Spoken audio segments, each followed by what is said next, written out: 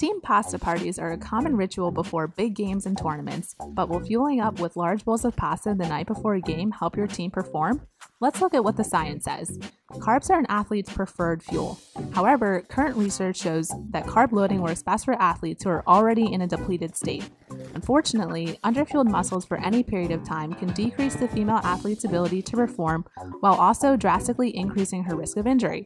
A better alternative is to prioritize carbohydrate consumption around training when the muscles are already primed for quick use and storage of the incoming fuel.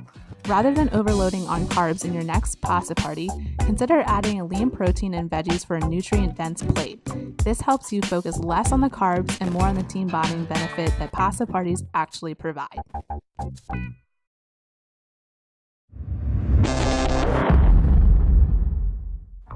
This is Relentless Athletics, bringing the female athlete her best performance through science. If you like this video, be sure to like and share it.